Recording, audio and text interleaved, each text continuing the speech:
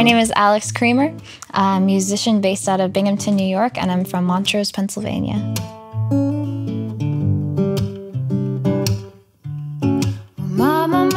Well, my whole life, music was really a big part of my life. My mom owns and operates a dance studio, so right from the day I was born, I was exposed to an eclectic range of songs, and I really loved music. I'd write little parody songs when I was little, but I never really thought about it as a career.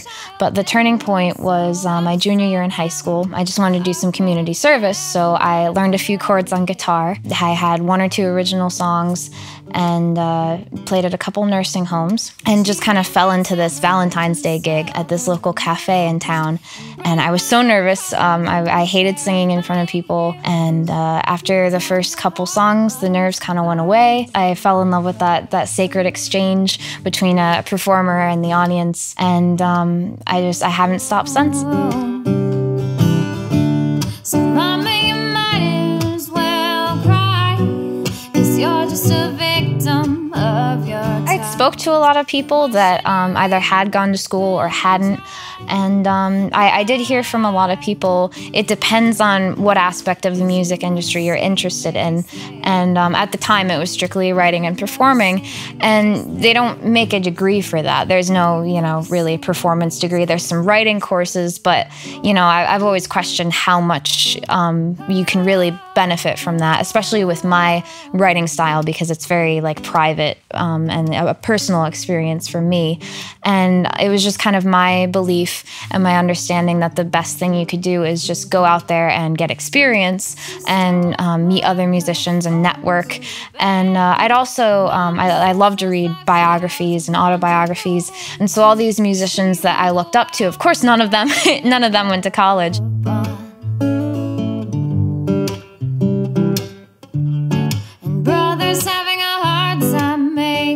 It's scary when you make that decision. I was very scared. I felt right, I felt like it was the right thing to do, but there's no step-by-step guide. Okay, here's how to become a professional musician. There's very little material on that because so much is just luck. And I don't think people realize how young you really are when you graduate high school. You're not an adult. You're not supposed to know exactly what you want to do with life. I was very lucky, that I did kind of have that realization that that's what I wanted to do, and that I had enough people to support me so that I had the courage to pursue it full time. I know a lot of people don't have it figured out, and that can be scary, but we're all just here to live. Your career doesn't always define who you are, And why should you even try?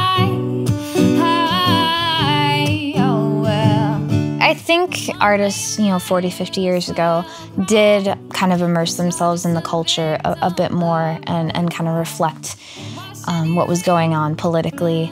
I think there's plenty of artists that still do that today. I just don't think they're in the spotlight. We live in a very politically charged world right now, and I think people want the music they listen to be an escape from that, which I totally understand, and music should be enjoyable. Nina Simone said it's an artist's duty to reflect the times that they're living in, and I think that is really important. And, honestly, the stuff you hear on the pop station, quite frankly, it's kind of mindless and repetitive and unrelatable. I don't think it reflects a lifestyle that most people live.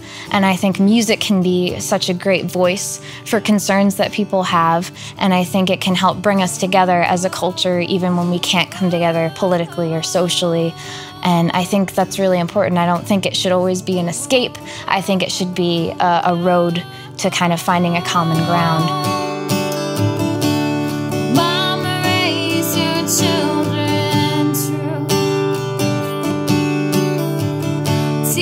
Definitely. It's almost kind of nerve-wracking because you have these people that aren't even looking to be full-time musicians. They're just kind of doing it as a hobby. And I see these people and they have 10 times as many followers as I do. And they're just kind of doing it for fun or goofing off. And they have maybe a little gimmick or something that gives them an interesting twist. And it can be scary because you're well, this is all I've got, and I don't have the money to do that.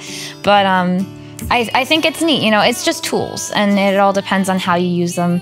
They're not necessarily good or bad. It's just different than it used to be 40 years ago. And I think the people that are going to come out successful are the people that can use them to their advantage.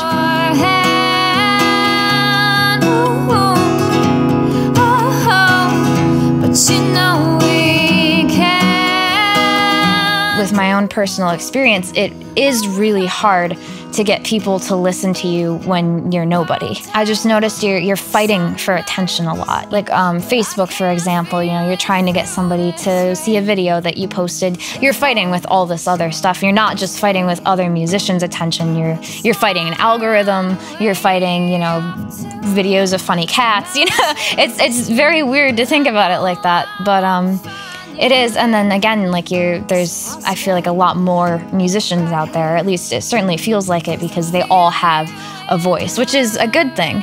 But it can be kind of daunting, for sure.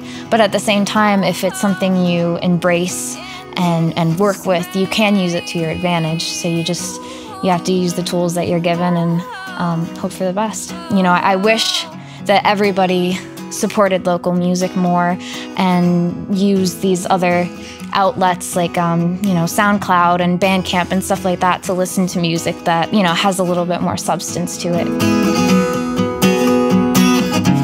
I look back to when you said that all we had to fear was time. I started dabbling in recording my own stuff. Just, I came out with an album actually around a year ago this month. And, you know, I did it in the studio. It was costly. It was a great learning experience. I'm really happy I did it. But they were all older songs I'd written, you know, in high school. And so since then, I have so much new material, and I was really itching to be able to share it with people aside from at shows. And I wasn't in a place financially where I could take on another album. So I thought I'll just record some real low quality stuff, maybe make a couple music videos. I found some free software. If there's any musicians listening, Studio One by PreSonus is really great. That's what I used. And it went really well, and I had a lot of fun. And I was like, maybe I'll keep doing this. So I did a couple more songs, and you know, I've just gradually been picking, you know, some stuff. I borrowed a drum kit from somebody, borrowed a couple other instruments, ended up getting the full version of the software, which is still, you know, a fraction of the cost of doing an album somewhere else. And I've decided to do all the instrumentation, all the production, all the mixing, everything myself. And it's a huge learning curve, but it's a lot of fun. Remember who I used to be. Facebook is a good place to find me. It's just Alex Creamer Music, and that's spelled just like coffee creamer. Also, my website, alexcreamer.com, has a page you can contact me through. I keep a list of my upcoming shows, so please like my page. And I don't post anything except music-related things, so you won't be bothered by anything other than like upcoming shows and maybe a video every once in a while.